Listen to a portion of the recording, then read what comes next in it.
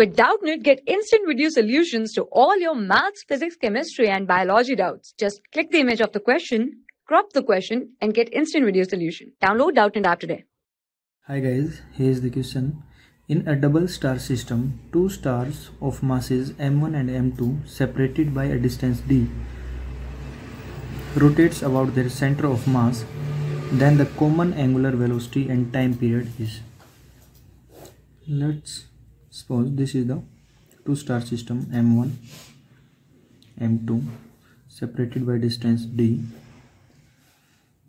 Here is the center of mass r1, this is distance r2.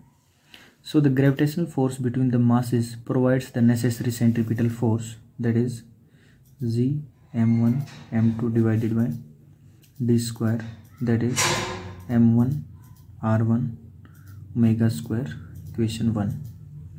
Distance of the center of mass from m1 is, that is r1 m2 into d divided by m1 plus m2.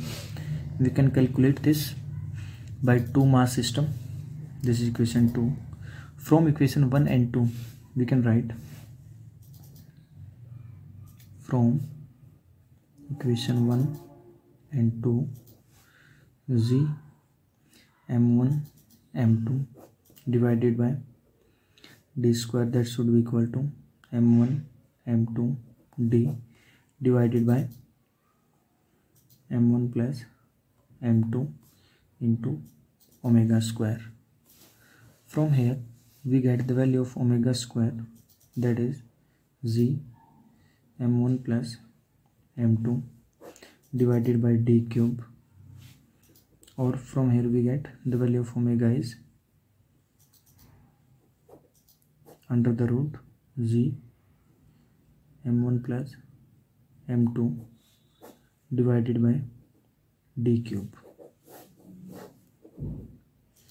This is the final answer. Okay, thank you. For class 6 to 12, IIT JEE and NEET level. Trusted by more than 5 crore students. Download Doubtnut app today.